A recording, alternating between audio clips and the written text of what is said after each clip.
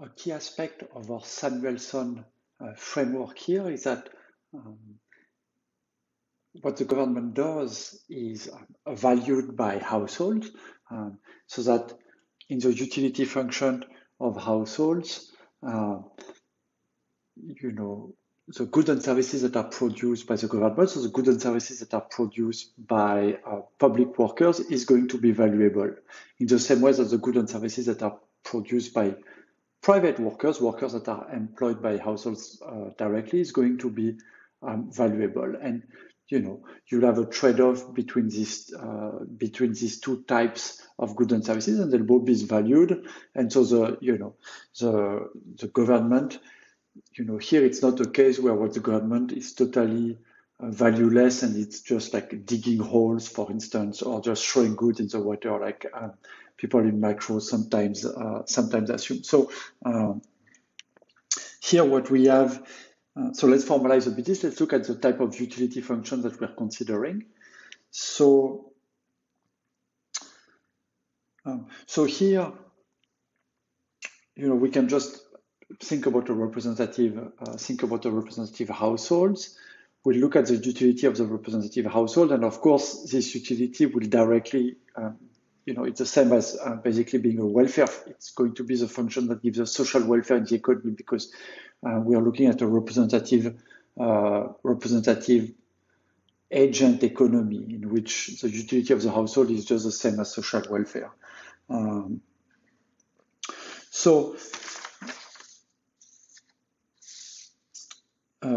Right, so we have a representative household.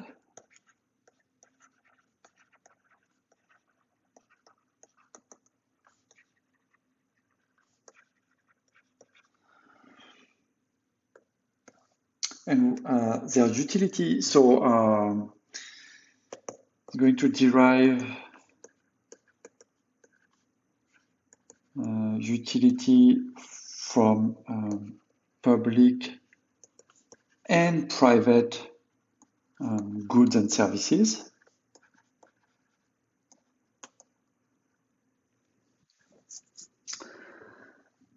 So that's a key aspect of this Samuelsonian analysis.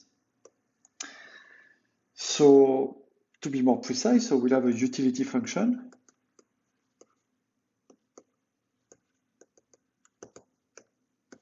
So the utility function will take the form U of C and G.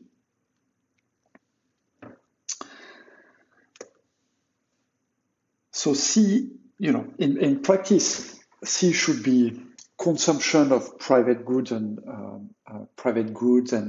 services.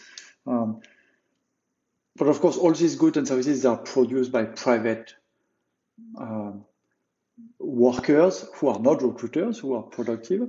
And so here, just to simplify, we'll think about everything in terms of labor. So instead of translating labor into goods and services and then having that enter the utility function through some kind of production, we can just assume directly that the utility is derived from the number of workers who are productive. It's completely fine, and then the production process can be lumped into the utility function. So the C that we have here, this is this is just the share of productive private workers.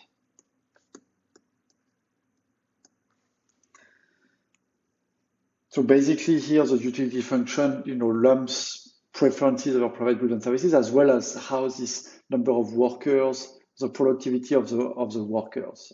That's not too relevant. So the number of workers is going to directly here determine utility. And then, so these private workers show up in the utility function. And then the second argument in the utility function is the share of productive public workers.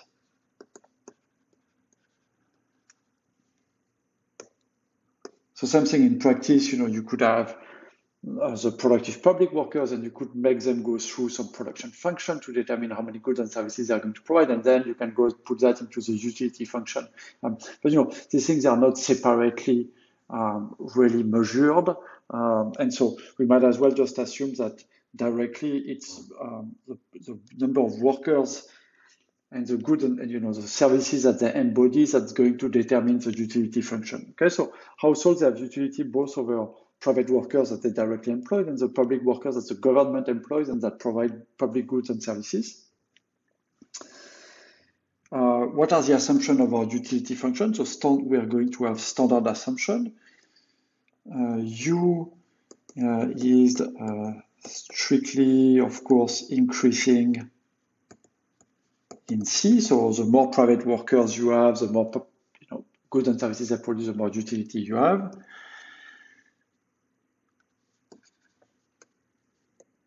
U, of course, is going to be strictly increasing in G, because the more public goods and services are provided, the better for the households. U, in addition, and that's to have a well-behaved optimization problem, is going to be strictly concave. That's so that our optimization problem is well-behaved.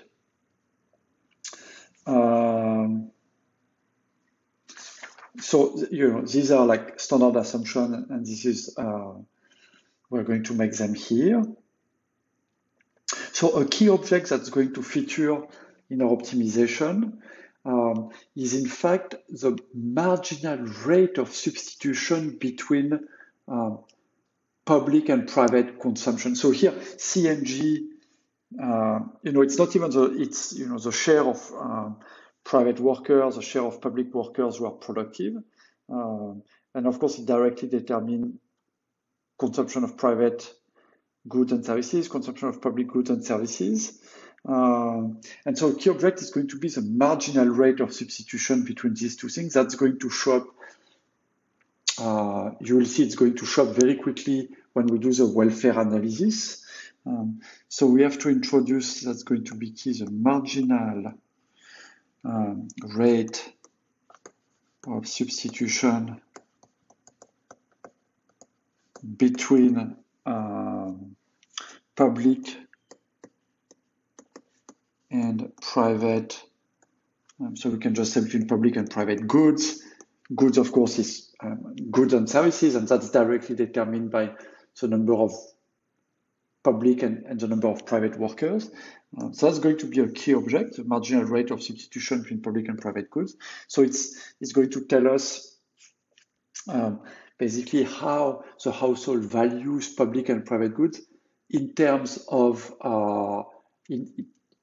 basically in terms of how they value public goods in terms of private goods. So we denote this marginal rate of substitution as is standard by MRS. So it's between public and private goods. So we note it GC, we substitute G and C to say that it's between G and C. And this marginal rate of substitution, it's defined as du dg. So this should be a big U here.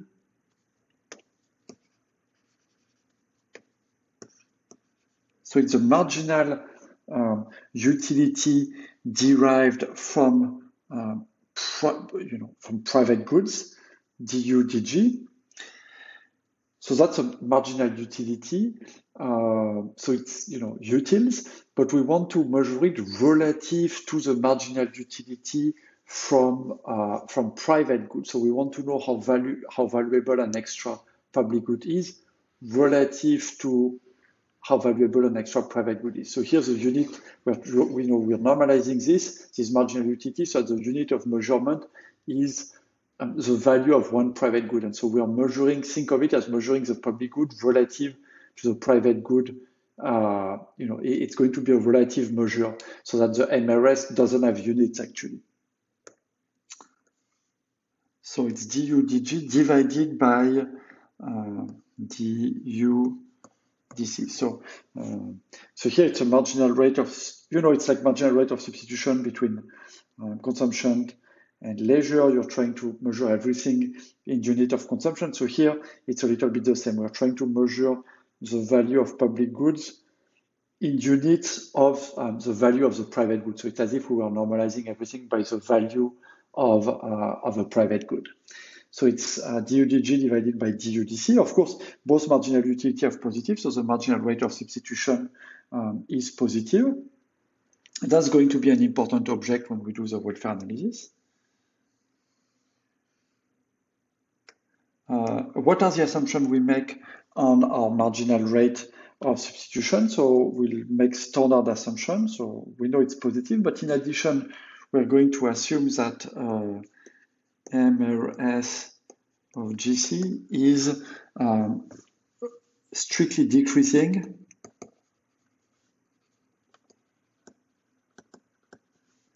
in G over C, so that as you tend to have more public and private goods relative, when you tend to have more public good relative to private good, the value of your public good relative to that of a private good is going to decrease. So MRS-GC is strictly decreasing in GC, which is, that's satisfied for standard function. And furthermore, and that's going to be important to have an interior solution, we'll assume that the MRS-GC at 0, so when G over C is equal to 0, is strictly greater than 1.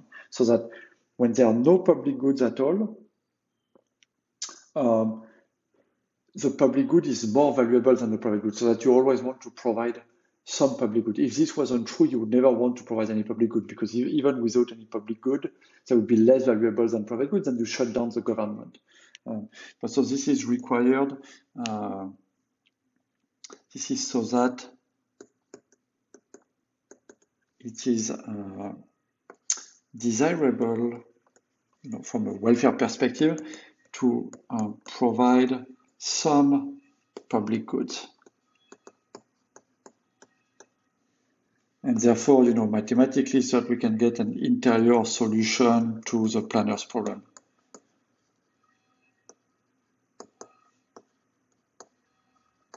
Because otherwise, it wouldn't be interior. You would just want to have 0 public goods. So this is, it's going to be, that's going to be a useful assumption here. And the fact that the marginal rate of substitution is decreasing is just telling you, like, as you tilt your consumption basket towards more public good, their value is decreasing. And again, this is to have a well-behaved problem.